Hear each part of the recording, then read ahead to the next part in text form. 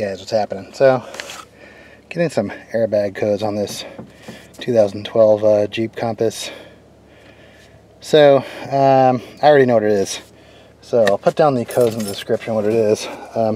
Where my scan tool on it, pretty cool scan tool that does SRS, but the issue is the clock spring. And if you're not familiar with the clock spring, it's what creates contacts between all your little devices, buttons in here, and sends it back to the actual ECU, the computer. The issue is like because you need to be able to turn your steering wheel, you know, you can't actually have wires that just twist around like this, frame back and forth. So you have like a series of contacts that go around in a circle like this. So right there. So it's called a clock spring. And inside here there is a bunch of contacts. I don't know if this wasn't very expensive, but the dealer, I mean, typically charges over $1,000 from this. It's not super difficult, but it's also not super easy. You need to have a like a steering wheel puller to get it off. Alright, so on this car, I've actually had quite a few issues with different things up here. Like, I think there might have been a water spill up here, or something spill up here, maybe. Because in one of my other videos, I had a bad turn signal indicator, and because the windshield wipers go through it, anytime you'd actually do like this turn signal, it would actually do the windshield wipers. So there's definitely something going on up here. Multiple errors. I'm getting the airbag warning, and it's intermittent, so it's definitely it comes on and off. But yeah, there's a couple screws, a couple 10mm screws behind the steering wheel. One there, and one here. It's pretty basic. This whole thing should just pop forward. But the main thing what you want to do is you want to make sure that you unplug the battery for like 15-20 minutes, maybe 30 minutes. You want to totally discharge this airbag. You know, because if you create like a short or something like that, you send power to the airbag, it's going to go off. Yeah, I think I forgot. This thing was like $50 or $40 on eBay. So I don't expect it to be the highest quality, but the factory one was like $600 or some crazy price. So guarantee you're going to be out probably $1,000 or $1,200 if you take it to the dealership. Yeah, dealing with airbags always makes me nervous. So this should just come off. Once you get those two screws off. You know, just the fact that this thing might blow up in your face, I don't want to be right behind it. Yeah, this tight with the screws too. See, I mean, not a lot of wiggle room for those wires. Alright, this thing is not like keyed. I'm gonna make a mark so I know which side it was on. I have the airbag off, and I noticed that there's no holes for like a puller.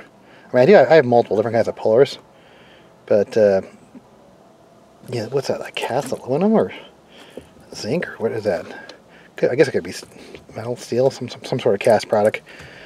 Alright, so the bolt here, I gotta figure out the size for that. So it's a 13mm socket. So it was actually Loctited in there, so it's making me a little nervous. I didn't want to break it off. But what's weird is I mean, is this a special kind of steering wheel puller? You gonna get that off? Should it normally come off by hand? Like normally I'm used to one with the 3 different holes. So it's definitely an odd puller, but so this one can be 3 or 2. Yeah, I did get one of my pullers in there. So I'm gonna link down below for the right one, but yeah, has like a couple little teeth on it, like kind of like a crochet hook. All right, see if we can get off with this. All right, that's a little nerve-wracking, man. I got it off. I just don't want to break any parts. There it is. So like in the last video, it's a couple of Phillips down here and a Torx screw down here. Alright, here's the unit. So that's a part I replaced last time. It just pops out that way. So what's weird is the windshield wipers, actually, they run through the turn indicators. So since this was having a problem, it was doing the weird thing with the windshield wipers. Alright, so I gotta get this clock spring out here and make sure that this thing is similar. Yep. I don't know if I saw that. There's one Torx here, one Torx down there, and one Torx here. Alright, that pushes forward, and make sure you get this Phillips here. That way you can get this wires out. Well, I noticed that this thing is different. Maybe I can take the parts off this one. Like there's an additional connector over here, this cover, so maybe I need to take this off. That's part of the process.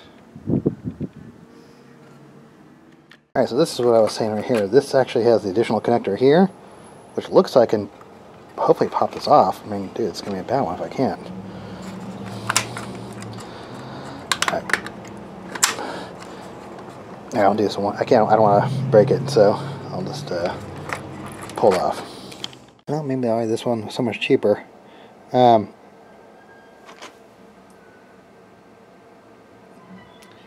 Because actually it doesn't have the PCB on there. But it looks like I can hopefully pull the PCB out of there and transfer it over. I don't know if this thing needs to be clocked or timed. Looking for some timing marks. Don't know for sure, so I made a timing mark, just a mark there. I know it matches up with that. So I'm guessing, I don't really know what this thing does or if this thing's even timed or not, but that hole is probably, it's like sort of like some kind of optical sensor that when it detects that hole, it knows where it's at. So I'm trying to keep it in clock. Yeah, I didn't really think I was going to have to do all this, but I got it out. Alright, so, yeah, so this is how you get the thing out. You need these 2 tabs. Sorry, there's people out there, I'm filming a video.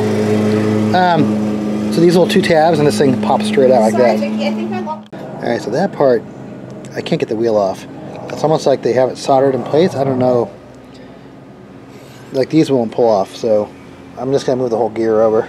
Alright, so this thing actually has some locking tabs I had to cut off, so I'm going to have to solder that, but yeah, I didn't think it was going to be this involved. I mean, at least just getting the circuit board transferred over. I don't know what this is for, clocking, because it's not the airbag, it's not the horn. You know, it's not, obviously probably not the controls, so it's just some kind of timing here. Alright, so I have this thing back in. Let's see, where's the cover? Here it is. Snap that back in place. Alright, so if you want to save yourself the trouble of that whole PCB movement thing over, you know, look for one that actually has this cover. If your actual system needs it, make sure it has this cover on there. So if you see it open like that, then you know it doesn't have this PCB. Yeah, obviously there's a reason why this one was so much cheaper, like 30 or 40 versus like a few $100s. So if you don't want to deal with the headache, get the one with the cover on it and the connector. Alright, so I got it back on there. Just gonna put this back on and get it screwed back together. Alright, put the bolt back on, but make sure you use a little Loctite, because there was actually Loctite on there, the red stuff. But you don't really want to use the red Loctite from the Loctite brand, because you'll never get it off without heat. So I'm using blue. Alright, so the colors just go back yellow and black. It's always making me a little nervous. So something like a bomb in your hand. Alright, let's see this here. So that's the airbag line right there. That would stay on.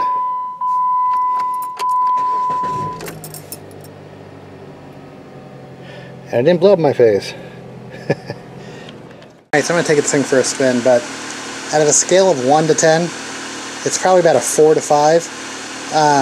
You know, dealing with that clock spring, that was sort of a headache, but, like pulling the PCB off, and if you don't have the right tools, I'll put a link down below where you can get the right puller, but if you don't have the right tools, you're never going to get that steering wheel off. So, yeah, that was probably the hardest thing, getting the steering wheel off. You know, getting the right tool in there to get it pulled off.